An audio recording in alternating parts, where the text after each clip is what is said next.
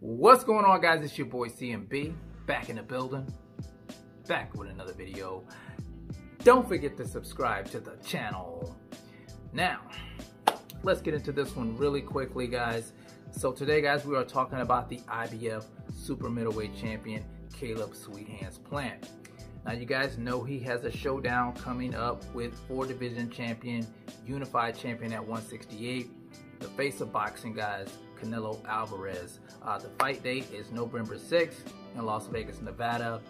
God willing, guys, I will be in attendance at that fight. I think that's going to be a great fight. But anyway, guys, in light of the stuff going on with Oscar Valdez, I just want to do a quick recap of that for people who may not know. Oscar Valdez, who fights at 130 pounds, he's a WBC champion, got popped for having a banned substance in his system.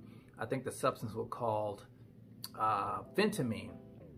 Now, phentermine is a weight loss drug used by obese people to suppress appetite, to shed weight, and some people say it does give you energy and endurance. So a lot of people in the boxing space said, you know, that sounds like a performance enhancing stimulant.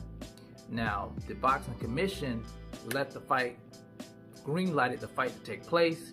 The WBC decided to not administer any type of punishment to Oscar Valdez. Now, a lot of people spoke out this even before this went down, even before this decision went down. A lot of the fighters had things to say. Of course, we talked about Devin Haney. He had something to say. Tank Davis had something to say. Errol Spence Jr.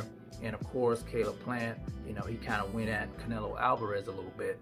And I talked a little bit briefly about tying Canelo Alvarez into this situation, how I thought that it should just really focus on Oscar Valdez since it was his situation and he's a grown man, and this shouldn't be about Canelo Alvarez. But I did say I understand how people would do that, would be looking at the camp kind of skeptically, but at the same time, I think this was a situation that had to do with Oscar Valdez. Now, for those of you who don't know, Canelo Alvarez was popped back in 2018 for having a substance called clenbuterol in his system, but it's a little bit of gray area there because he said that he got it from eating tainted meat down in Mexico, tainted beef. Now, that is possible that can happen. So, you know, some people are riding with him on that it was a mistake. And then, of course, some people believe that, you know, he's telling a lie and that he took the clenbuterol on purpose.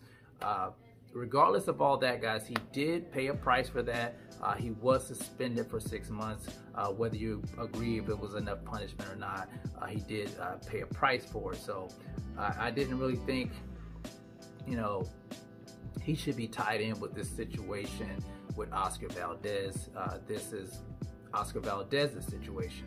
But anyway, Caleb Plant, like I said, he went kind of on a Twitter rant. He had a lot to say about this.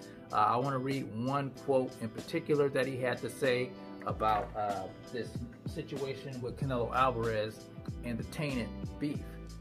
So he says here, "You mean to tell me you have made over $1 million and live in San Diego, but you ate some tacos or a steak at some random ass taco stand in Mexico, or some random ass steak, and just doing that once made your levels that high?"